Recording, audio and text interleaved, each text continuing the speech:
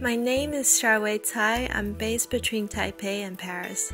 The work that I've entered for the Sovereign Art Prize is called Etrangere. In French, it means a stranger or an outsider or a foreigner. In this work, I wrote my passport number repetitively onto an alien-like octopus to express the alienation that I felt when I first moved to a foreign country. It was a very difficult process in the beginning when I was constantly classified by my identity card numbers, the district number that I was living in, and the amount of money that I had. These were all so impersonal, yet somehow they represent me.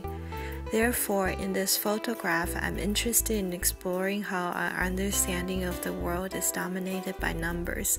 This could be through time, distance, temperature, size, money, population, religion. And in this case of my work, it was the number of my passport.